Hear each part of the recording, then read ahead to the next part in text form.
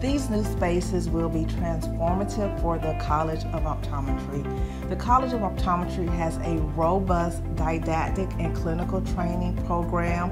However, now the spaces that we train in will mirror the education that our students receive. One of the highlights of the new spaces on the second floor of the Patient Care Center is the audio-visual equipment. Having this technology allows our teachers to engage with our students more effectively and more efficiently, and it allows our students to be able to take the best advantage of the clinical training that they are receiving here in this building.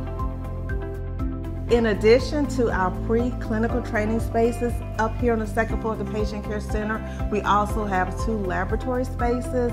We have common areas where the students can study, they can hang out, they can eat lunch. We also have lockers that the students have access to store their equipment, and students also have 24/7 access to this space. So if they want to study after hours or come up here and get some extra practice time, they have access to this clinic whenever they need it.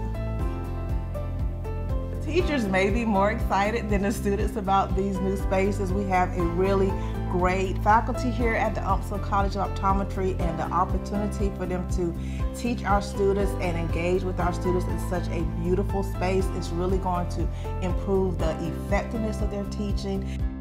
The students are great. They are really excited about the opportunity to engage in their clinical training and some of their laboratory training in these new beautiful spaces. I do think that this will increase the excitement of our students when it comes to their optometric education, and we've only had good comments and good feedback from our students.